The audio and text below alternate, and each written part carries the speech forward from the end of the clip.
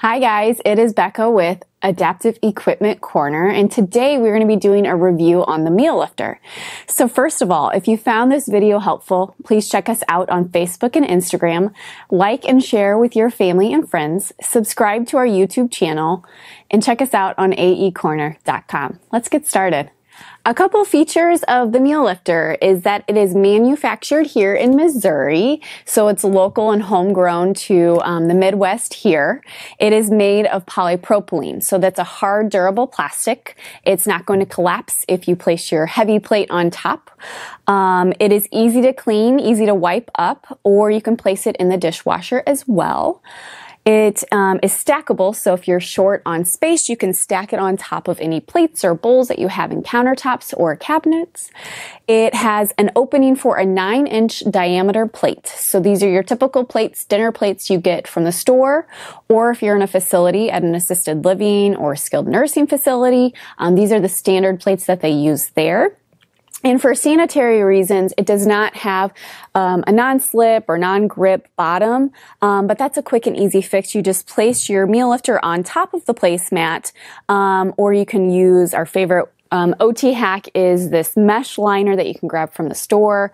Or if you're in a facility, I bet your therapist has access to some Dycem.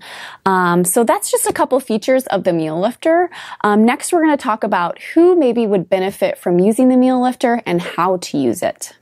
So next we're going to talk about who would benefit from using the MealLifter and how to use it. So first of all, if you notice your client has this hunched over posture, this flexed posture, we call this kyphotic posture, the MealLifter is going to help elevate the plate up and promote an upright posture whenever they're feeding themselves. Another thing is if your client or loved one maybe has issues with uncoordinated movements, maybe they have Parkinson's disease, tremors, essential tremors, anything like that, shortening the distance from the plate to their mouth is going to make it easier for them. The distance is shorter. They're going to be able to ensure food into their mouth, lessen spillage as well, and just encourage their dignity. Dining with dignity is what MealLifter is all about. Another thing would be for any range, strength issues, endurance issues from COPD. Maybe they've had a shoulder surgery, rotator cuff, shoulder replacement. The list could go on. Easily resting their elbow on the table, grabbing onto the utensil. And then there's this pivot motion, getting their food on the fork, on the utensil, and then pivoting the food into their mouth. That's all they've got to do. Also, a big diagnosis that the MealLifter would be beneficial is dementia or Alzheimer's. This red plate is going to be huge for not even just dementia, but any low vision, visual perceptual issues. The contrast is key here. So they're going to be able to see the food a heck of a lot better on a red plate as opposed to a white plate. The food might blend in here.